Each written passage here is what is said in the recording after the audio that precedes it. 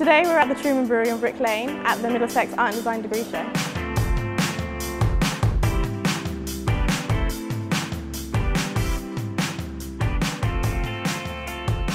I feel like I've developed a lot these last 3 years. I really found that I like telling real stories with characters and puppets that aren't necessarily real, but that can bring out emotion sometimes more so than live action can. Now that I've finished and the film is done and I'm getting such a positive response from everybody, it feels really, really good.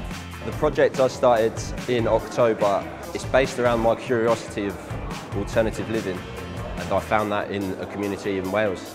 I travelled and stayed within the community for a few days at a time to shoot and get to know that way of living. If I wasn't doing this project at university, I think I would have struggled.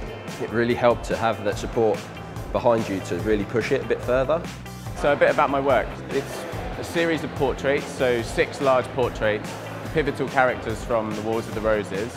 I kind of came to the course knowing that I wanted to do painting, and actually I kind of was able to experiment with lots of different mediums, but certainly like the digital kind of painting, which is what these are. I've been allowed, certainly in the kind of 2nd and 3rd years, to explore that more. I feel like I'm good enough to go out and face the industry now. Before I came to Middlesex, I'm very focused on computer work, so it's very digital. But once I came here, because there are a lot of workshop facilities, I'm making more stuff out of my design, like making prototypes, and it's really helpful to get something that is tangible. We do photography, we do advertising, we do typography, so I feel that I've developed many aspects that are going to be very useful when I come into the working world.